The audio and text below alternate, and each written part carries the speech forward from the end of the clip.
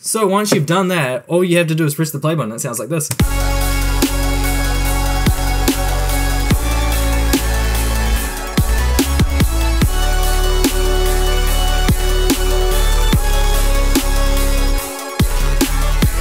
Pretty much what sidechaining is, it allows you to duck one volume in comparison with another source. That was quite good. So in Ableton, it's quite easy to do, and I will show you that. Anyway, let's get started. What we want to sidechain today is this big group right here, which is made up of sub, bass, leads, more leads, keys, and a freaking R. That is flux as woo! We want to sidechain all of this to the kick and the snare. So when the kick comes in and the snare comes in, the bass and everything just ducks in volume, so it gives the kicks room.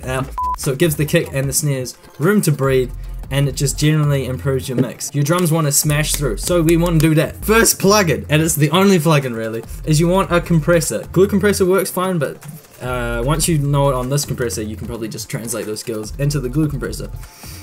Cool. So we have a compressor, and it's doing absolutely nothing. Sweet. So we want that triangle down arrow, which will bring up these set of controls, and we're going to go ahead and activate the sidechain button. Still doing nothing. Cool. I need to calm down a bit. Audio input from the kick. Oh, we've got a little something coming up on the gain reduction, which is choice. And in order to increase this compression, so to say, I want to drop this threshold down.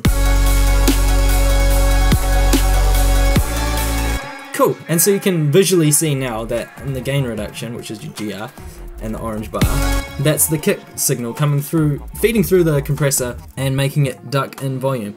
But these settings aren't strong enough. You can stop here if you want, but like, we're gonna go to the extreme shot, what this really can do. Ratio, crank it, keep cranking it, keep cranking it, keep cranking it, infinity to 1, boom, first step.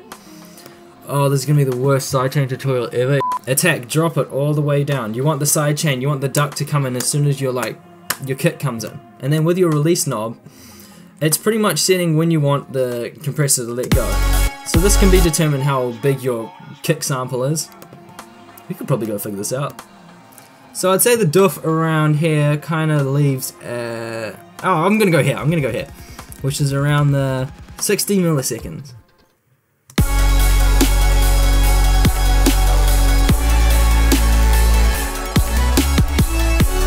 So you can hear, especially in that part where the kicks are more prominent. You can hear the bass just ducking a bit, you know.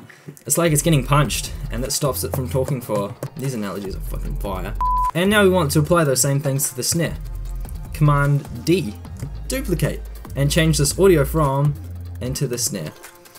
And I'm kind of comfortable with all these settings. The reason why you'd sidechain basses and kicks together is because they have contrasting frequencies. They have sharing frequencies. The kick drum's got this initial kind of sub hit, and then your bass is just playing sub all the time, so you don't want these two areas clashing. So with the snare, it kind of doesn't have that low end doof, which we're trying to avoid, so I'm going to ease up on the compression a little bit by going infinity to 1, and then just dropping the threshold maybe a bit. And that's quite short. That's what she said me in the comments. So we're probably gonna look out for this bit here, and that probably goes on for 20, 30 milliseconds maybe.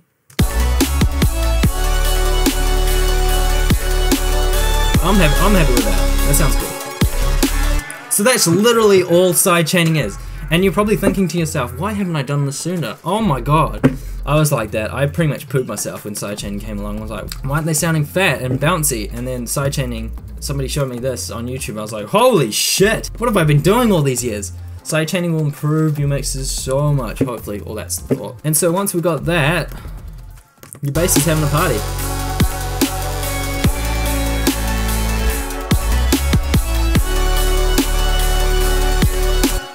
So just a slight recap, just remember your compression settings from how you would normally compress. Threshold is how much, ratio is how hard, and attack and release is when. Hence why they're in milliseconds, time related. And so yeah, that's, oh actually no. I have one more thing. Remember back in the day, UKF, 2010, 2011, you had that Nero kind of bass and it's kind of doing that, but it's not loving, it's doing that in volume. Who else did it? Gemini did it for a fair bit. And so that's easy enough to recreate as well. We're going to go Command T and add a new audio channel. We'll just do this quickly so I can show you. And add that kick. And then set it to every beat. So forward or bar, and we'll just keep dragging that out. And we'll rename this side, I can't spell. Once we've got the sidechain, and we've got it on all the beats, forward or bar, we will mute this like so. Back into big group, and we can probably get rid of, no, I just want to get rid of one.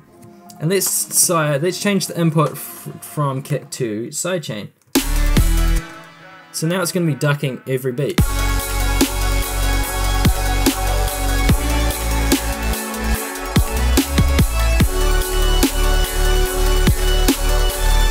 Oh, that's so narrow right now. Let's just mute all this other biz so we get the basses. Yeah, okay, here we go.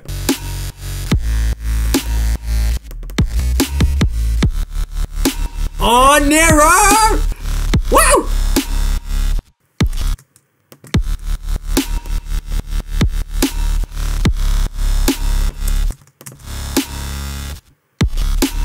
I just realized something, as I do at the end of every freaking tutorial, is realize something was slightly wrong. If you get your attack too quick, it's gonna do a kind of clicking sound. I should probably ease it up. Oh, that sounds so sick. Sidechaining. It's got some pretty cool features, it's sick, and why wouldn't you be doing it?